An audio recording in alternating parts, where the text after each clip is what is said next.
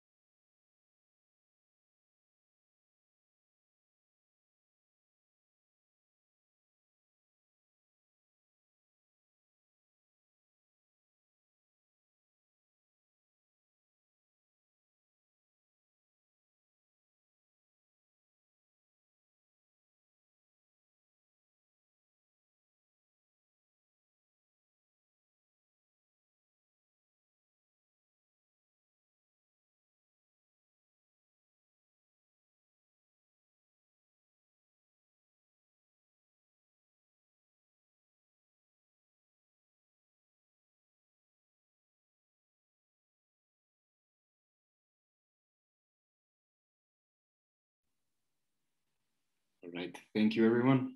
And hello, thank you for tuning in.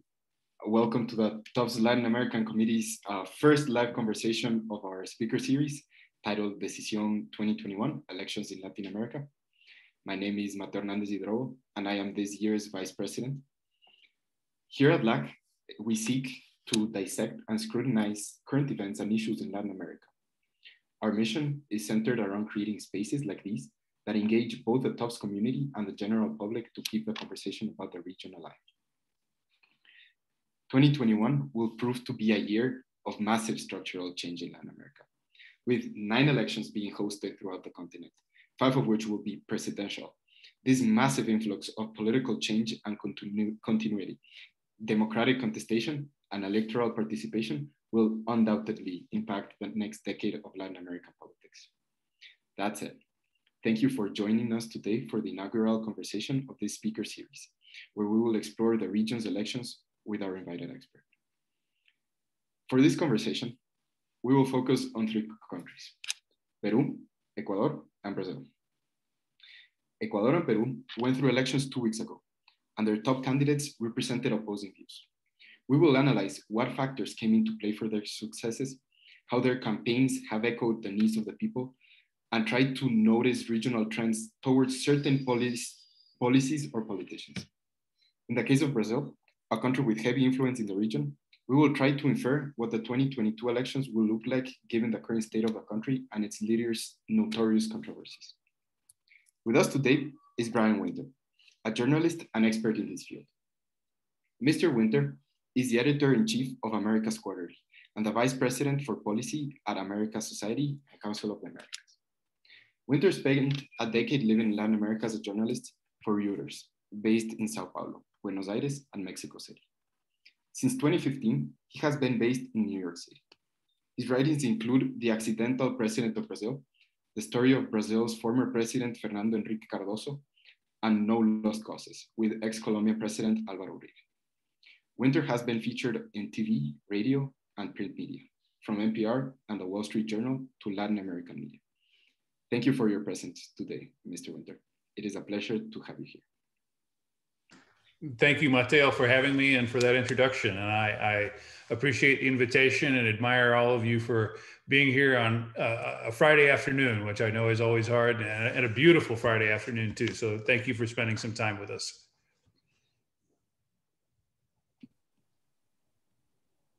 It is also my honor and pleasure to introduce today's moderator, Patrick Belliard, who's the president of LAC.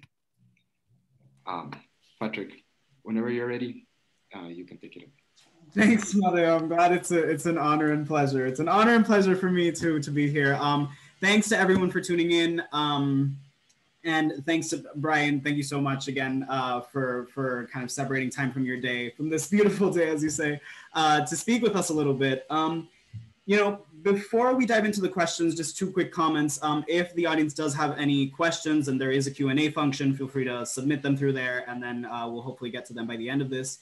And then I guess the second thing is that, Brian, if you could kind of give us a bit of a primer on what we'll be discussing today and a bit of your background, then that would be great. And we'll dive to the questions and we'll dive into the questions afterwards. All right, Patrick, that sounds great. Well, thanks again for the opportunity. And just to briefly tell you a little bit about myself and why a gringo from Texas is here to talk to you today about Latin America. My story with Latin America really began right after I graduated undergrad from the University of Texas at Austin back in February of 2000. 6 weeks after graduation, I bought myself a one-way ticket to Buenos Aires with kind of the vague dream of becoming eventually a journalist, but I thought at the time I would just be going to speak English for a while. And I ended up walking into the beginnings of one of the biggest economic meltdowns of the last 80 years, which is, hit Argentina between 2001 and 2002. And that did turn into an internship and then a job with Reuters. I ended up covering that whole crisis that saw 5 presidents in 2 weeks and a huge currency devaluation and big debt default and unemployment that was upwards of 30%. And it was in many ways, it was my baptism by fire in kind of journalism as well as Latin America. And it ended up turning into a career. And I've been following Latin American politics for the last 20 years. Half of that time I spent living in the region. The time in Buenos Aires, which I already mentioned. I did 1 year in Mexico City, and then most recently I was based in Sao Paulo in Brazil from 2010 to 2015. Since then, I've been here in New York. I am a political analyst who follows Latin America, and I also edit a publication about the region called America's Quarterly, which I hope you're familiar with. And, as we look at the region today, gosh, things are really tough. 2020 was a very difficult year. Latin America has 8% of the world's population, but it had 28% of the world's confirmed COVID-19 related deaths last year. It was also with the Eurozone, the part of the world that suffered the most economic damage. Unemployment has spiked, hunger, schools have been closed in far greater numbers than any other region in the world. And unfortunately, now that we're into 2021, and I frankly, just on a personal note, I remind myself of this all the time. For most of us who are here in the United States, things have gotten better this year. The caseloads are down. The pandemic has receded somewhat, although it hasn't totally disappeared. And we're making really extraordinary progress in terms of vaccines, as well as the economic recovery. And so if you're an American, things seem better this year. But for most Latin Americans, they're not. Even in the countries where vaccination has been relatively ahead of the curve, and I'm thinking of Chile and Uruguay and a couple other places, cases have continued to go up, and those countries are still in sort of different stages of lockdown. And lockdown really more severe than we've generally seen here in the U.S. In Chile, people are really not leaving their apartments, and that's true in some other cases as well. So things remain really tough, and that's people are tired, they're sick, they've lost loved ones, and they are really angry at their governments, almost across the board. And that's really kind of the broader context for some of these specific elections that we're going to talk about today. So, Patrick, with that, again, very short intro, I kind of hand things over back to you. Thank you, Brian. Yes, I mean, everything you've kind of touched upon, we'll hopefully get to discuss a bit more, as the questions continue to unravel. Just a couple of comments. The way we're going to approach it is kind of through a case study basis. We'll be looking at the Brazilian elections that are happening next year in October 2022, if I'm not mistaken. And then we'll take a look at Ecuador's elections, which happened earlier this month, and the Peruvian elections, which are in the process and will be finalizing in June. Right, so I guess we'll just dive straight into it. First of all, concerning the Brazilian elections, attention is on the possible polarization between Bolsonaro and Lula in the 2022 elections in Brazil. Various observers worry about the prospect of a deeply polarized campaign in 2022 that will contaminate the political environment for coming months and could eliminate the space for other candidacies.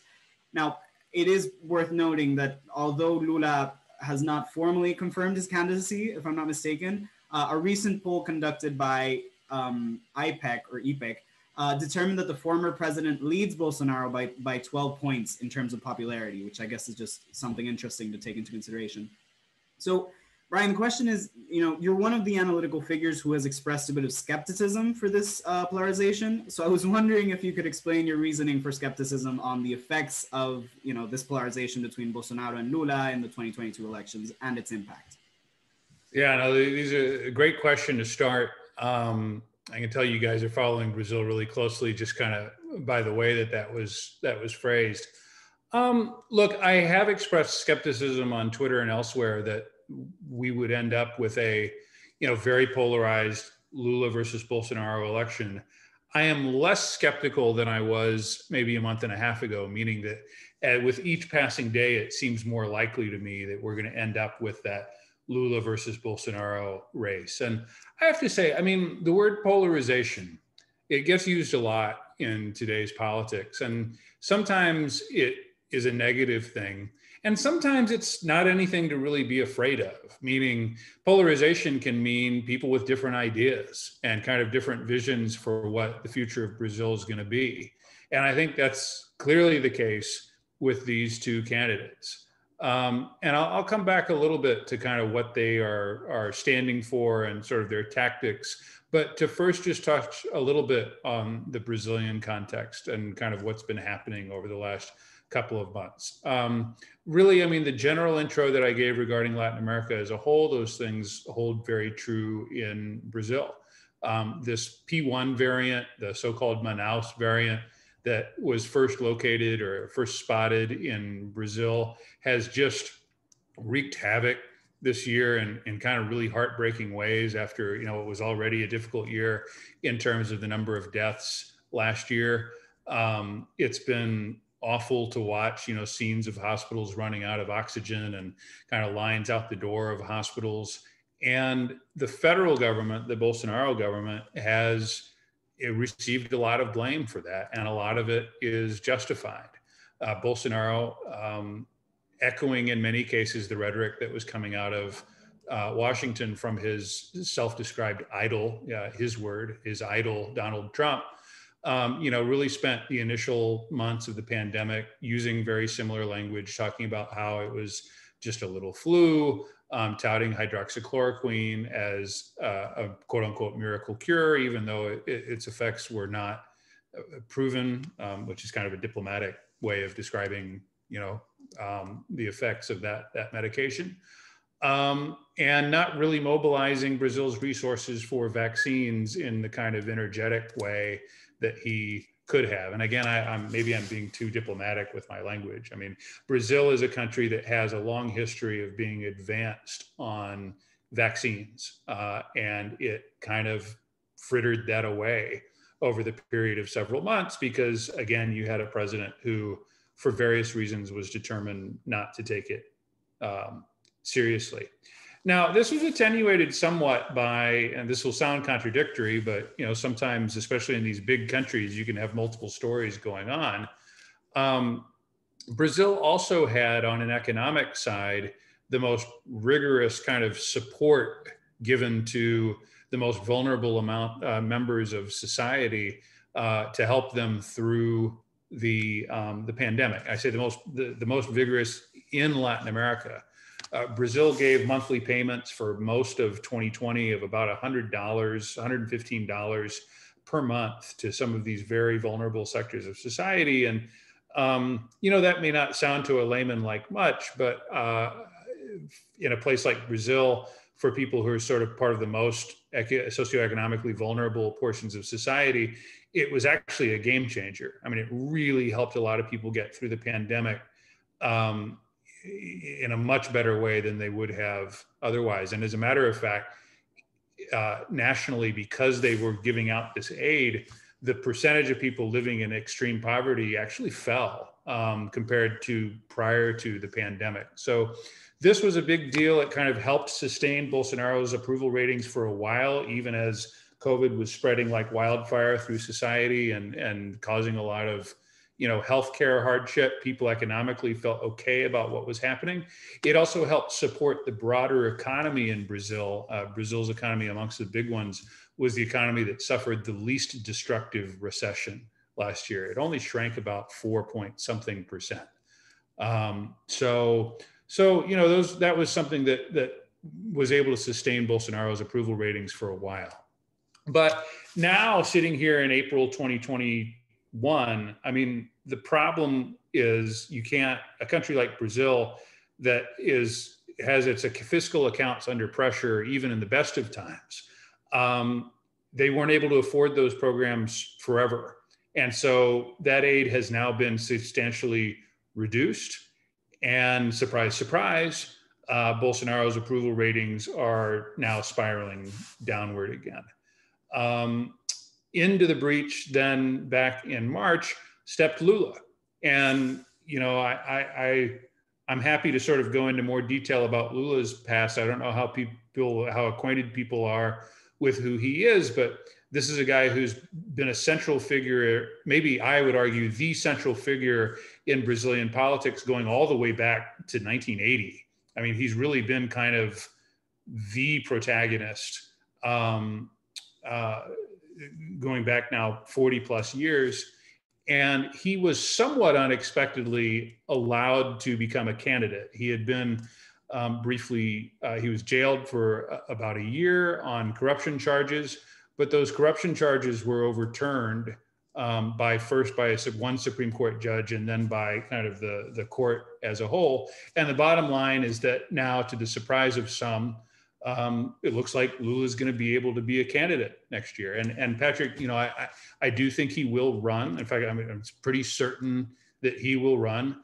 And it looks like it's going to be, I think it's safe to say Lula is a slight favorite at this point. I don't know that he's a slam dunk to win. And there's a lot of time between now and next October, but he's looking strong. And given that Bolsonaro still maintains 25 to 30% of society is still kind of with him no matter what, and Lula has about the equivalent.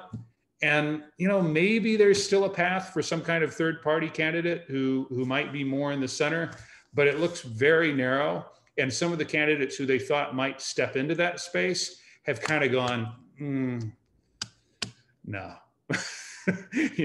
They just see that there's so much energy with both of these candidates that some of these figures appear to be sort of backing off and either pursuing other positions or not getting involved in politics at all.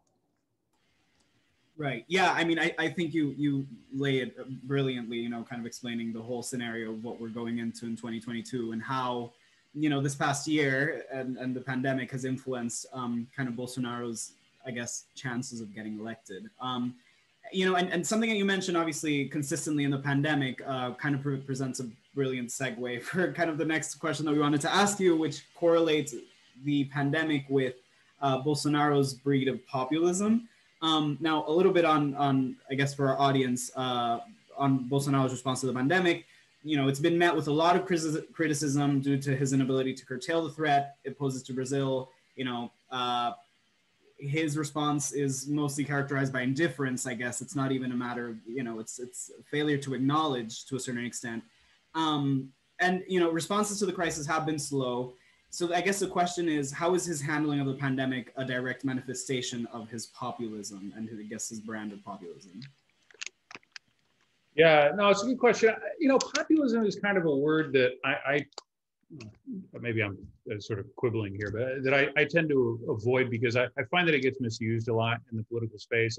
It's kind of one of those words that people use to describe, I'm not suggesting you're doing this, but people use to describe somebody who they don't agree with. I mean, I think that in Bolsonaro's case, the more accurate, I think he's nationalist, but he also, he subscribes to, he calls it sort of an anti-globalist, socially conservative school of thought that, you know, is very influenced by Donald Trump, specifically by Steve Bannon, who has many interlocutors in positions of power in Brazil, including the president's son, who they apparently, I mean, I know for a fact they've spoken regularly over the years.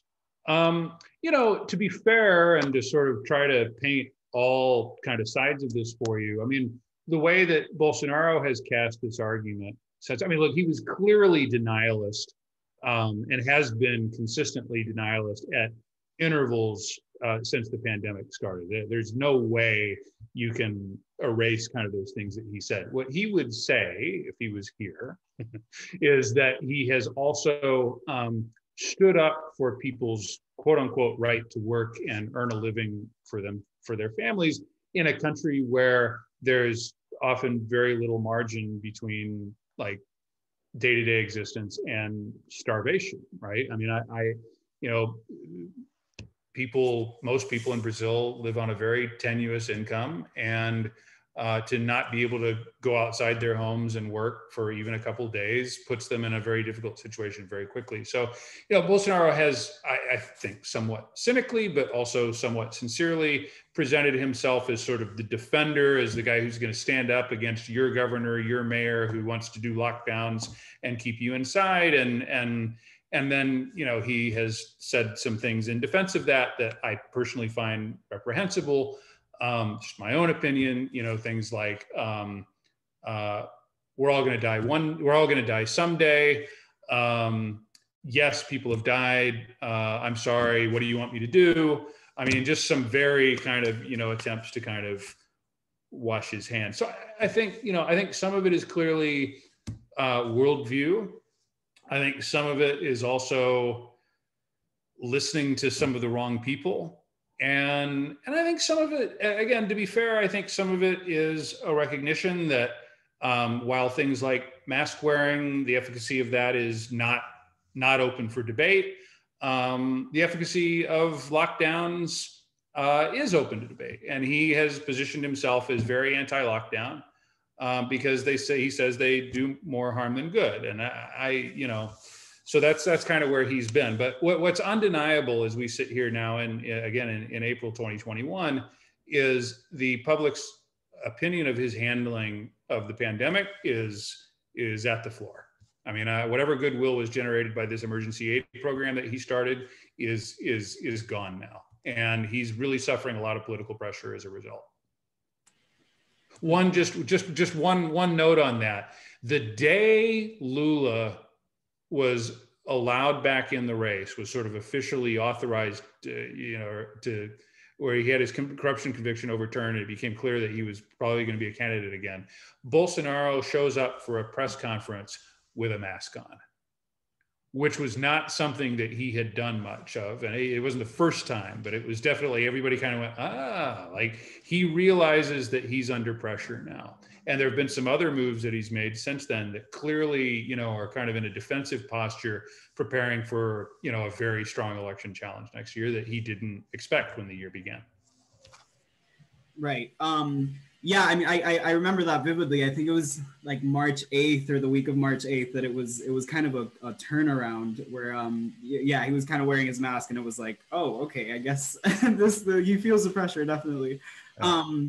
So I guess another area where you know, Bolsonaro has I guess received a little bit of controversy is in the climate change sphere specifically, especially, you know, given his kind of vast territory in Brazil and his role in protecting the Amazon.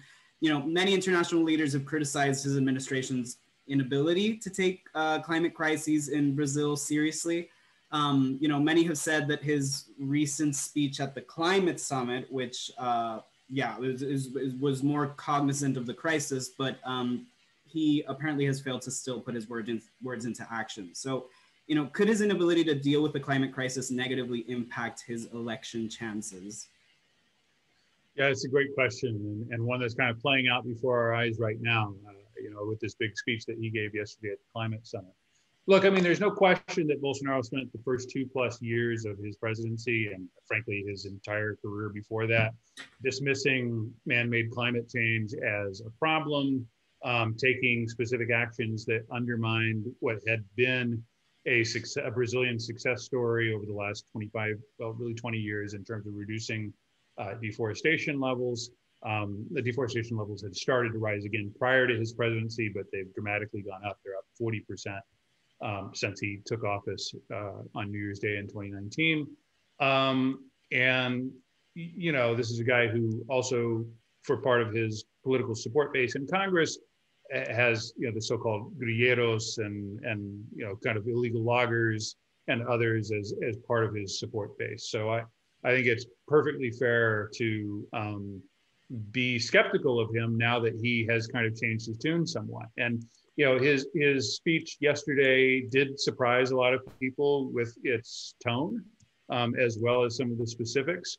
I was speaking to a former U.S. diplomat just earlier today who told me that his reaction while listening to the speech was one of astonishment. He was like, "Who is this guy? It doesn't even sound like the same Bolsonaro." And apparently there was even some technical language that was in there that was virtually identical to what the Workers' Party governments on the left had been saying 10 years ago. And so, it really does show a change in tone. But look, I mean, the fair question is, so what? So what? You gave a speech. So what? And that is, for all the reasons I cited, a very fair and I think necessary question. And the answer really is now Brazil has to show positive progress in terms of reducing deforestation levels in 2021. They laid out some goals yesterday for 2030. It's not going to be enough because for two reasons. I mean, one, because I think we all know the urgency of climate change, and we know that this government in the United States is attuned to that. But also, the diplomats, and specifically John Kerry, the former Secretary of State, who's Biden's climate envoy, they are very attuned to the possibility that Brazil is just bullshitting, to use the technical term. And so they want to make sure that there's real progress in 2021. And so they're going to be watching very closely. And as far as the question about the impact on the election, it's tough to say. I don't think it ultimately impacts many votes because this has not been a big domestic issue in Brazil. And as a matter of fact, there's been polling over the years that suggests that Brazilians mostly approve, or better put, it's actually one of Bolsonaro's best issues in polls is his handling of the environment, because people kind of see it as an us versus them thing. But it does make a big difference in certain quarters, and particularly the business establishment in Brazil, which is very anti-deforestation, because they realize that it poses a risk to their bottom lines. Basically, they fear, whether you're a Brazilian bank or I think in a lot of cases with the agribusiness companies, they realize that this whole deforestation thing, this whole Amazon question, and having Leo DiCaprio and others kind of tweeting about you all the time, it's bad for business because it affects your reputation. It makes people not want to buy your product, and it makes Brazil kind of a toxic brand in the world. So, part of the reason why Bolsonaro is changing his tack on this is because of pressure from the business sector specifically, whose support he had back in 2018 when he got elected, and who he needs again in 2022. Right. Well, yeah, this is all incredible and extremely interesting. And I guess we could just talk about this the rest of the conversation. But considering that we do have a couple of other elections to get to, we could move on to the Ecuadorian election. And I'll give the parole to Madeo. I don't know if you want to go ahead and ask some questions on Ecuador. Thank you, Patrick. Brian, as we were discussing earlier, right? Ecuador is just a very peculiar case. Having the first round of elections in February, where it was where the second place was very contested, and there was a lot of controversy on whether candidate Guillermo Lasso it could have, like actually passed to the second round, and it was contested by the third runner, Yacu Perez, and by many other blocs. And then finalizing in April, and actually having Guillermo Lasso beat the Correísta candidate, Andrés Arauz, who was a former culture minister and central bank director, representing the ex-president's Rafael Correa legacy of leftist policies in Ecuador, and who at least to my eyes was very against many odds. Guillermo Lasso was able to beat in a very narrow, by a very narrow difference to beat Andrés Arauz. So my first question would be, Lasso's chances of winning were slim. Again, in the first round, he was the second runner by a 13-point difference from Arauz. There was controversy on whether he was supposed to come in second or Yacu Perez. And there was even a tendency to request Lasso to step down from the candidacy for the country's sake,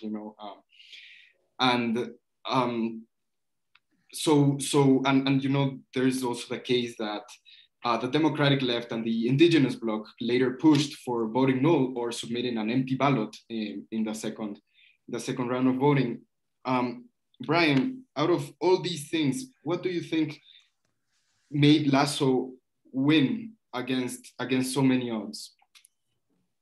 Well, thank you, Mateo, for those questions. And as we were talking a little bit in the pregame, you're Ecuadorian, and actually Ecuador is one of only 2 countries in the region that I've never actually worked in or been to before. So I always try to make that disclaimer, because that, people like to give opinions, and I think it's tough to really be a credible analyst on some of these places if you've never been there. In my case with Ecuador, I've been following it very closely, but it's not the same if you've been there on the ground. So please, if I stray at all from the beaten path, I trust you'll keep me honest and sort of jump in, and I'd like to hear your opinion on some of these things too.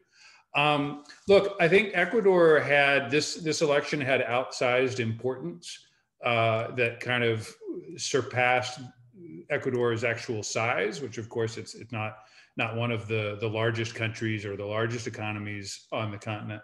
But, this was a barometer election where we saw kind of a center-right candidate in Guillermo Lasso, who, was a banker or a businessman who had run for president, I think, twice before and fallen short, running against this younger figure, Andrés Arauz, who was in his 30s. It was actually, I think it was a 30-year difference in age between these 2 candidates.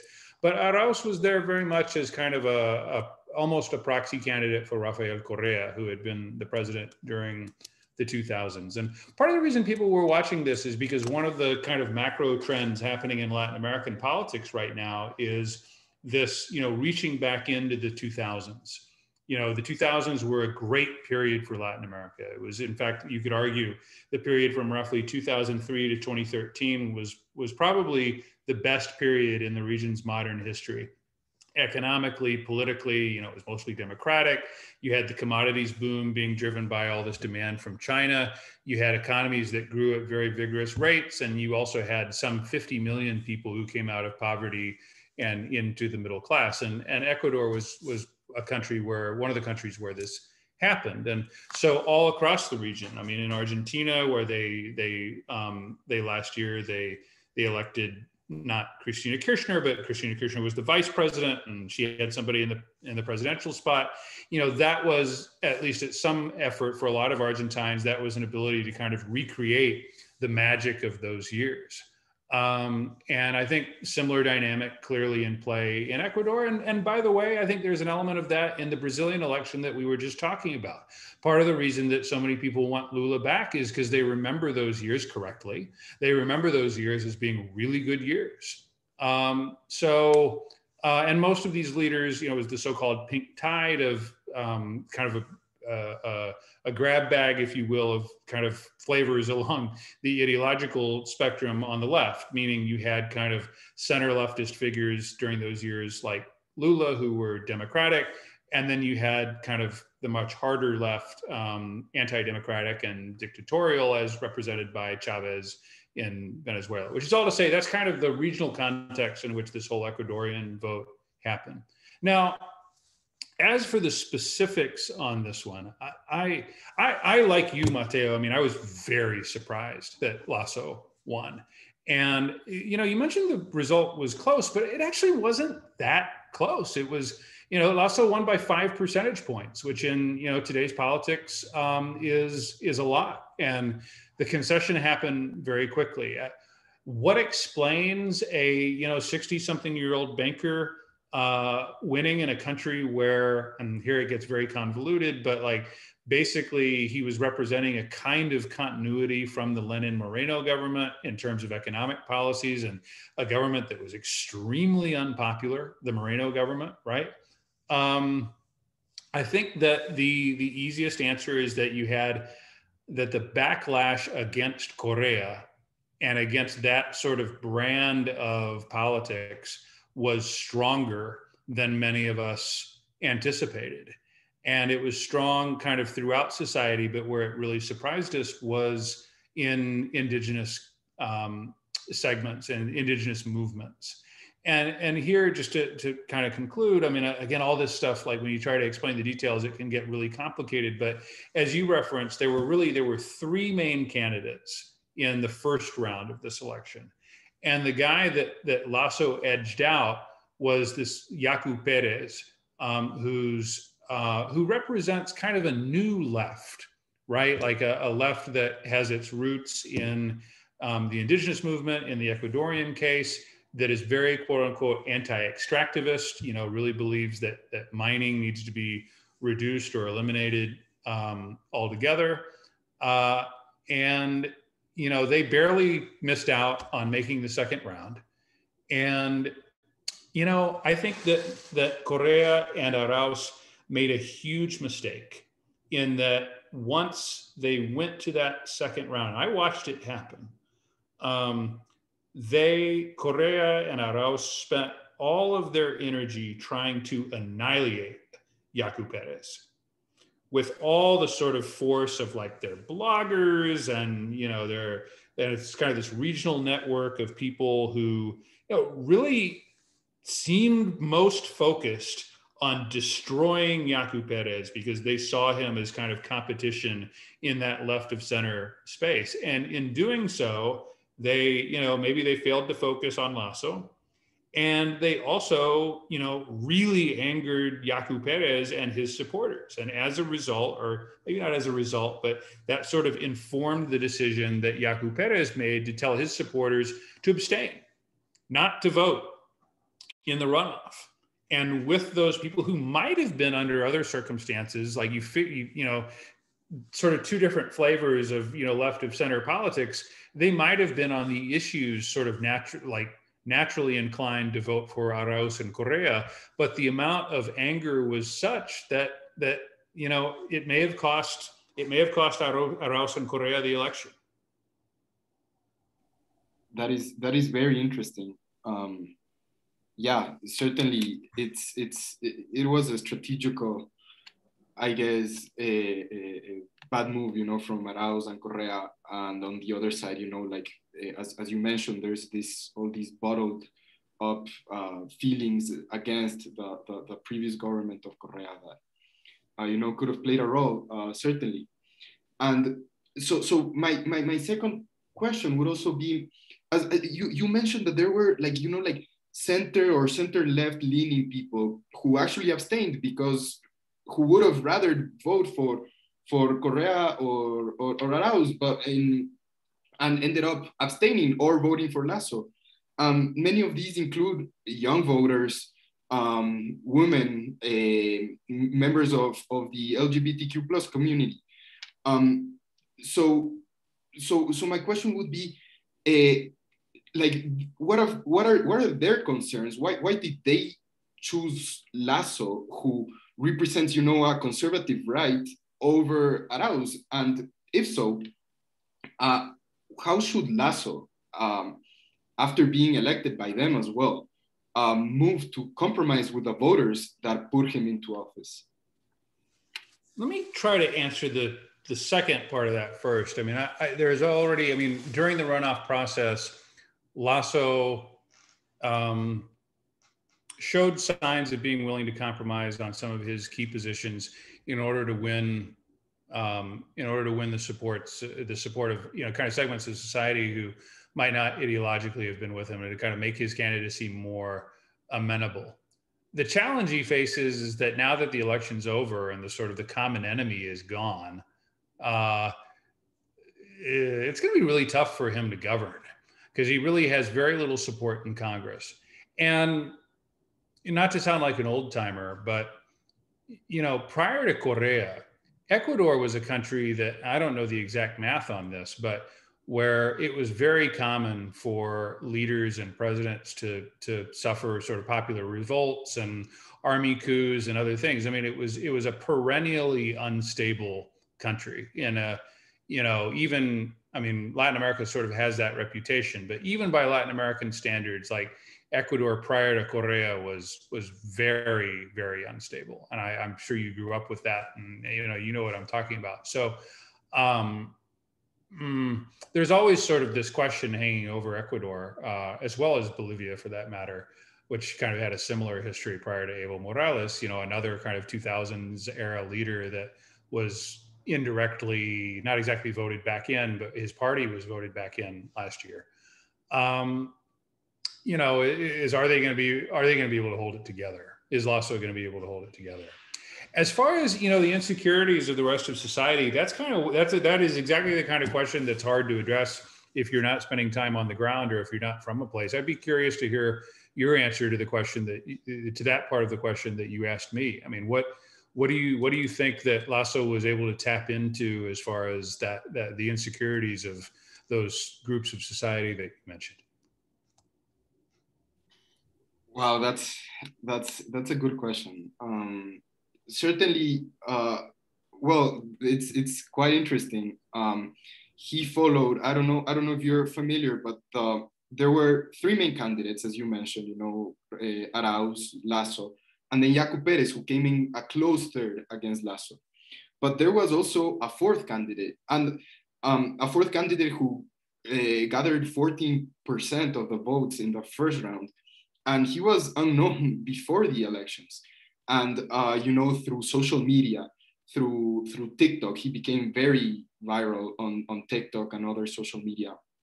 And he was able to, you know, spread his vision and also connect with the youth, connect with other groups of people. Lasso hired the campaign manager for this guy right after the first round. Which I think really helped him, you know, connect with these other groups of people.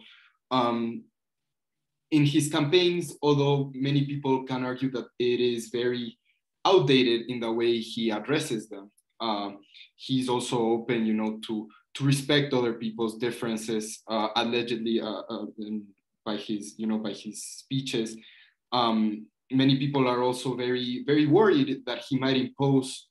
That he might not keep his word and impose, you know, his very conservative vision, not only of what he represents, but what he follows. He belongs to the Opus Dei, a very conservative religious branch.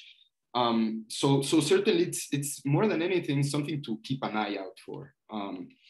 But yeah, like he, as we discussed, he was able to connect and gather other votes from people that, you know, many, including me, wouldn't think that he was gonna be able to get. And also you mentioned governability, and I think that's my final point, my final question regarding Ecuador. And it's, as you said, he has a minority in Congress.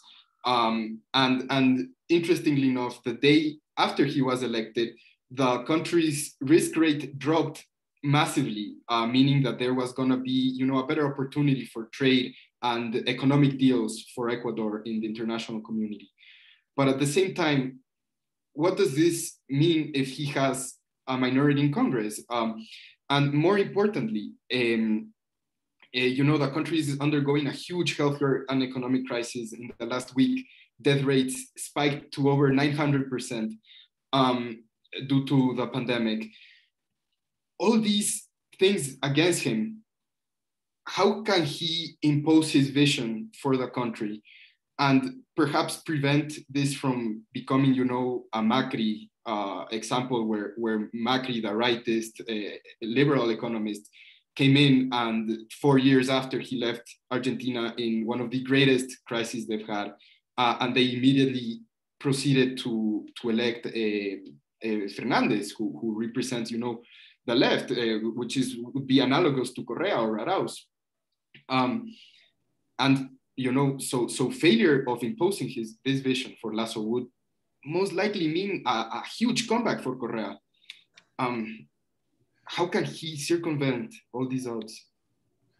It's not clear he can. And the comparison that you just made between Macri and Lasso is one that a lot of people are making. And Argentina and Ecuador are very different countries, and Argentina's problems, thank God for Ecuador, are very different and often sort of seem intractable. Lasso may have an easier time. I don't know who sort of has the harder task before them, but I think it's going to be really difficult. And this is a story that we see repeating itself again and again throughout the region right now. You don't see like the political alignment happening that makes you sort of say, that's going to like sort of establish the path that gets us out of this crisis.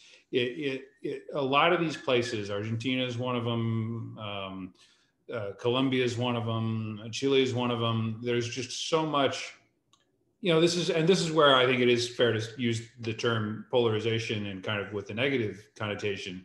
There's no consensus around sort of the basic steps necessary to get us out of this really terrible situation. Because, kind of looking at the region as a whole, it's true that Latin America was ground zero for the pandemic in terms of both its health and its economic effects. And people are now talking about the 2020s being potentially a lost decade for Latin America. But the truth is, the 2010s were kind of a lost decade too. Like it was a crappy decade. It was the region in the world that grew the least in the Latin America was in the 2010s. And so we're talking about really, since 2013, 2014, when the Brazilian story took a turn for the worse, and Venezuela took a way more dramatic turn for the worse, and Argentina started its sort of tailspin that you referenced under Macri. Things are bad, and the political consensus is just not there. We don't see, and I've said this publicly, and it gets me in trouble every once in a while when I say it, but I really do believe it's true. This is the lowest quality group of Latin American presidents that we've had since I've been following the region 20 years ago, kind of regardless of your ideological predilection, whether you like somebody, who's sort of center left, center, or center right. There's just not that many. And there are a couple leaders that are okay, but like, there's not anybody who just makes you go like, wow, like that's an example of a country that in tough times is kind of putting things together and taking things forward. So yeah, I think that consensus is my sense is it's going to continue to be elusive in Ecuador and in some other countries as well. And that's one reason why, the World Bank, for example, has said that they don't expect Latin American economies to recover on a per capita basis to where they were back before the pandemic started until 2025. And that's later than any other region in the world. Wow, yeah, I did not know. I mean, sorry to be a drag, and the thing is, and the irony of this is like Latin America is cyclical. It's always had ups and downs. And I keep trying to remind myself of that as I talk and write and kind of do all the things I do. But it's really hard to see right now where that cyclical recovery kind of that takes things back in a positive direction, where it's going to come from. Certainly. And there's a pendulum to watch out for. It's always keeping us, active and wondering where it's going to go. And speaking of that, just for a final, for some final, a quick topic, I'll pass it on to Patrick, and yeah, we can briefly discuss about another country that is going into a very worrying time period, Peru. So thank you, Patrick. Thank you. Yeah, I mean, great. I wish we could have kind of a panel to discuss each of these case studies, because they're obviously so rich in debate that we need to have.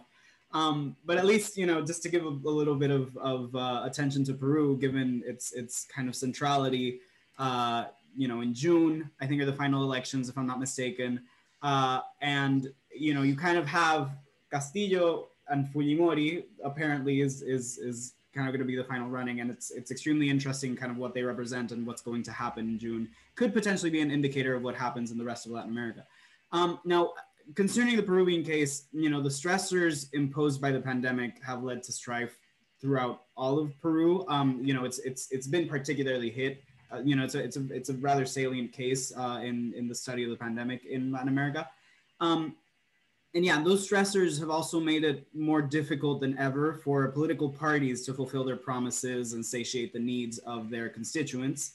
And due to this phenomenon, outsider politics have arisen in Peru and in other parts of Latin America to challenge conventional mainstream political parties, which happens often. But I guess now, looking at the pandemic, you could see it as a direct consequence. Now, moving to candidate profiles and talking about Pedro Castillo. Being a school teacher that attained prominence as a leading figure in the 2017 teacher strike in Peru, what does Castillo's candidacy say about the changing image of the typical presidential candidate in Peru? And how does his story fit into the outsider politics narrative, if at all? Yeah, it's a great question. I mean, Castillo came rocketing out of nowhere in this election. And one just kind of funny story at America's Quarterly, we put together these election guides where we kind of do these little thumbnail profiles of each candidate. And they're very kind of brief and to the point. And over the course of the Peruvian race, we decided, we always kind of establish a threshold for when we're going to profile a candidate or not. Because in these elections where there's like 10, 20 candidates, like we can't. I mean, we don't have enough people. Like we have to draw the line somewhere. And so in the Peruvian race, we decided to draw that at, I think this is the same threshold we use elsewhere, but at the 5% support level. So any candidate who was above 5% at some point in the race, we profiled. So we profiled 8 candidates in this race. Castillo was the 9th. Castillo came rocketing out of nowhere during literally the last 2 weeks of the campaign and ended up in the runoff. And I mention that because he is like the classic blow it all up candidate. That's why people voted for him, was because he's an outsider, but also, I mean, more than that, this is a guy who, has been very critical of kind of the Peruvian economic model of the last 20, 30 years. He has, his party said that he was going to nationalize key industries. Now he's sort of backed away from that and said that that's not what he intends to do. I mean, a little broader context on Peru, it's a fascinating story because over the last 15, 20 years, you could actually make a case that Peru has been, at least among the big countries, Latin America's biggest economic success story. It had the fastest GDP growth. It also, critically, in my mind, it was the country that had some of the biggest declines, if not the biggest declines, in poverty. And inequality also got better, which was unusual during that period. But the politics were always a mess. And, as we got into 2020, it was tragically the country. So just to pause for a second, that has been kind of the framework that a lot of people, particularly in the United States and particularly here in New York, have looked at Peru and they'd be like, oh my God, how can they do that? Peru's been like the greatest success story. And they're not wrong, but what they're missing in some cases is that the pandemic was especially cruel with Peru. And there's a reason why. Or there's many reasons why we think that was the case. It was the country that on a per capita basis had the most deaths from COVID, not only in Latin America, but possibly in the world. Some of the numbers, you can't take those things as if they're gospel, but it's very clear that in Peru, the devastation was terrible. And it also had one of the world's deepest economic recessions as a result, because they did in part because they did a very, very strict lockdown that didn't work, that didn't work. And part of the reason why was because even as Peru made all this progress over the last 15, 20 years, they did not really build out the Peruvian state, and particularly the healthcare system, but also the banking system, the school system, kind of other, kind of state capacity, what some people call that, was just not there, even compared to places like Brazil. So, for example, when Peru tried to pass an aid program and tried to sort of help out people so that they could stay at home, what they discovered was they weren't able to get money to a lot of these people because they didn't have. They weren't part of the formal economy. The Peruvian government just didn't know how to get to them. So you could almost think of COVID-19 as being sort of like this heat-seeking missile that was perfectly designed to reveal the shortcomings of that Peruvian model of the last 15 to 20 years. And then, these elections maybe I don't know, maybe had you could say the misfortune of being timed just as,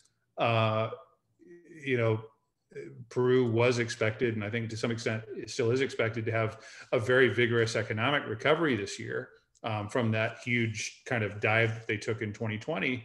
But it's not enough. It's not enough to get them back to where they were before, and people were and still are not feeling that recovery in a way that eased their anger. So all that adds up to a very angry populace that voted for one candidate, Castillo, who very anti-establishment, perhaps anti-democratic, and then another candidate in Keiko Fujimori, whose democratic credentials are just as dubious, if not more so, than Castillo's, and who kind of represents a different phenomenon. So a lot of people now in Peru are like, God, who do I vote for?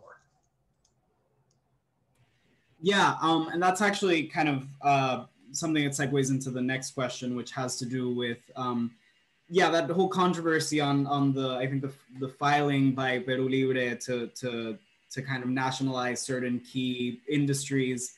That has obviously created a bit of unrest, especially in rural areas that rely on the copper mining industry, for example, which I think was specifically mentioned in the filing, if I'm not mistaken. How do you think that Castillo could potentially get back from that? Do you think he'll be able to rally enough support and I guess appeal to rural populations who feel maybe excluded and I guess afraid of his political ideology to a certain extent? I mean, Castillo's leading in the polls right now. He at present, it looks like he might win. And actually a lot of his support has come from these rural areas. It's kind of this rural, very indigenous, part of Peru that he represents. And, as far as what he's going to do, I mean, it's amazing to kind of be here again. And Latin American politics so often, politics in general, but particularly Latin American politics, so much depends on like what one person does. And like, who is this person? What do they believe? What are their plans? Those questions end up making, really determining kind of the fate of nations, right? Like, is Castillo, if he's elected, is he going to be more, especially after the comments that he made this week, trying to distance himself from, what he describes as his more radical base? Is he telling the truth?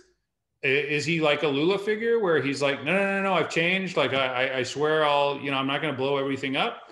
Or is he more like a Chavez who, Chavez also swore up and down at various points over the years, particularly early in his presidency, that he was a Democrat and a moderate and that he didn't want to expropriate and kind of all these things. And then he ended up doing what he did. And, sometimes even these people in their heart of hearts, they don't know what they're going to do. And it depends on circumstances and kind of how things go. So, I often say that kind of one of the lines I maybe use too much is that to really follow Latin American politics, it's better to have a psychoanalyst than a political analyst, because so much of it depends on trying to like understand like these individuals who and what they're going to do. Right. Yeah. I guess I'll definitely be that phrase will definitely be sticking with me for a while. So that said, obviously there's so much more we could discuss about Peru, but I do want to turn to the Q&A because I see that we have some questions there and we are a bit over time. There is kind of one interesting one that says, are the protests of I mean, both of them are very interesting, but kind of looking at what we haven't discussed. Are the protests of 2019 a sign of strong democratic participation, or could they pose a threat to democratic institutions? I guess that's a pretty interesting perspective to look at. That is, yeah. I mean, there's a lot. That's a short question, but there's sort of a lot in that question. You know, well, for those who I mean, I know that everybody here kind of follows the region, but in late 2019, October 2019, we had these huge protests break out in Chile and Ecuador, kind of Bolivia as well, and Colombia also. And, you know, they kind of went away because of the pandemic. And it faded a little bit before that, but it was, you know, the pandemic kind of, and the obvious inability to kind of be out there on the street chased a lot of people off. And one of the questions that's kind of hanging over everything right now is that just like a fire that's getting ready to kind of, you know, flare back up again once the pandemic it's not that it's over, but once people are kind of able to be back out on the streets. And I don't know the answer to that. As far as whether it's a threat to democracy or not, I think it depends on the country. I would say no in most cases. I'm sort of thinking case by case.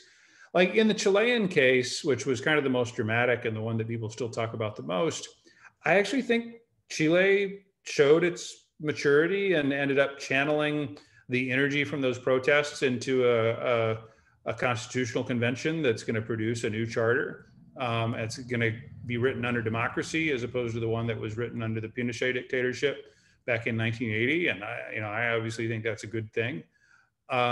So, you know, I would prefer, at least for now, to, you know, I mean, I think, look, in the Chilean case, were there people who were involved in those protests who were anti-democratic? Yeah.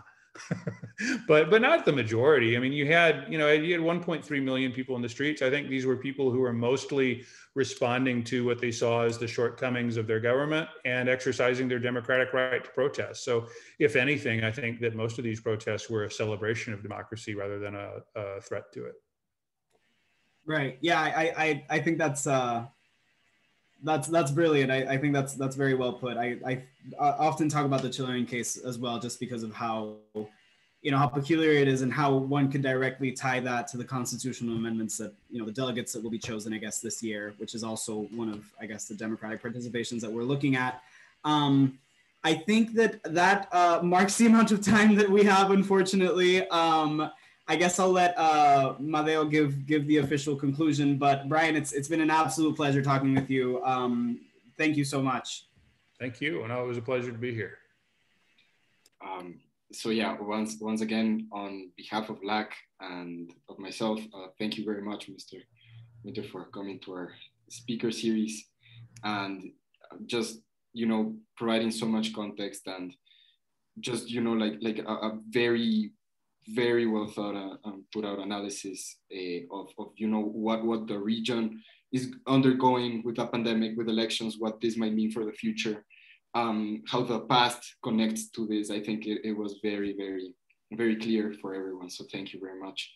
I also want to thank our e-board who just put a lot of work into the research, into the outreach for this and the design and development of this project and the speaker series. So thank you so much. And to our audience as well, thank you for tuning in and for always being there with us. We understand there are many topics we could not get to. Therefore, if you would like to continue the conversation with Brian, please refer to our Facebook page at Tufts LAC, or his social media handles like his Twitter at Brazil Brian. Or if you want to learn more about our organization or upcoming events, we'll also post a follow-up to this meeting with information about it, so keep tuned. Again, thank you very much for your attendance and have a great rest of your day. All right, thank you so much. Take care. Thanks, Brian. Thanks, everyone. Right. Bye. Thank you, Brian.